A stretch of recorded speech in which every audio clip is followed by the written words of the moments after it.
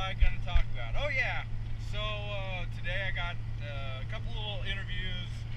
There seems to be some confusion among some people who think, oh, if you go to college, go to a 4-year university, take welding classes, you're going to come out and you're going to be able to get any welding job you want because you're college educated and you're more qualified than other welders. Well, it doesn't work like that, and so what I did is I went up to the college educated professionals here on site, and I'm going to roll those clips in just a second. So, but first, I guess that's it for now.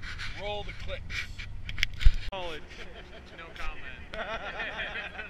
Go for it. I didn't drink at all at TIC, or whenever I was in college, but now that I work with TIC, I drink all the time.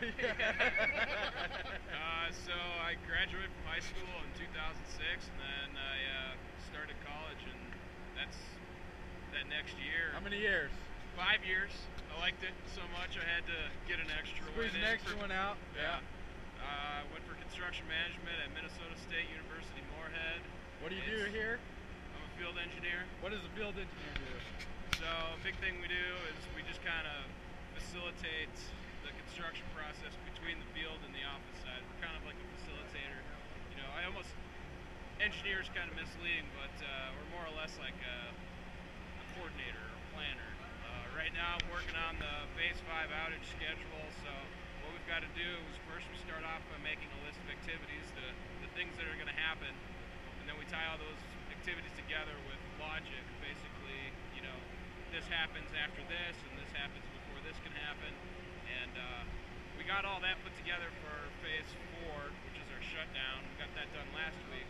Right now, I'm breaking out all the man hours in the budget being the money we have allotted for the shutdown, and we're putting that in each activity so we know what our manpower curves are during the outage. So it basically gives us a sanity check and says, you know, do we have enough people to perform this work? And we kind of play with it. We add a little soft logic after we get that in. What we do is called levelizing. We levelize the manpower to make sure we don't have any big spikes. So we're like 1 week we need, you know, 120 people, and the next week we only need 30 people. It's pretty common for that to happen. Career-wise, what's next for you? From field engineer to what? What are your plans? What's your 5-year plan? Project engineer next. Project engineer. So Matt Trossel just there left, you go. and we got Omar here now. That's probably the spot I'm in line for next. That sounds good. A little slow. Thanks a bunch. College education. What do you do here, and what are you going to be doing in 5 years? Tell us about it. Where'd you go? What'd you study? Okay, I went to Colorado State University, studied construction management and business administration. Graduated there about 4.5, 5 years. Started working at TIC as a field engineer doing structural mechanical. Got a window opened up to kind of get in the QC trade, doing weld tracking and stuff. They knew I had a college degree, so they knew I was good with the computer. So that's kind of how I got into the That's racist, by the way.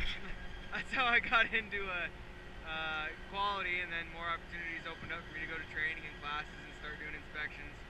So over the past 5 years, I've kind of built a resume of inspection certifications, and my main job out here is to make sure it gets done, and I'm the one that signs off once the person's done performing their work, and I take responsibility of that work until the client buys off on it. So I'm kind of a middleman in the whole construction phase of the project. You guys build it, I take responsibility and ownership of it, and then I try to sell it to the client.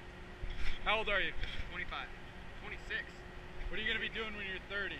30? Hopefully I would like to be either a project quality manager over a lot bigger job, or like an engineering procurement construction job where I can deal with the engineering side, procuring all the materials and building it, kind of a 3-phase job. Or hopefully I see myself maybe up in the corporate world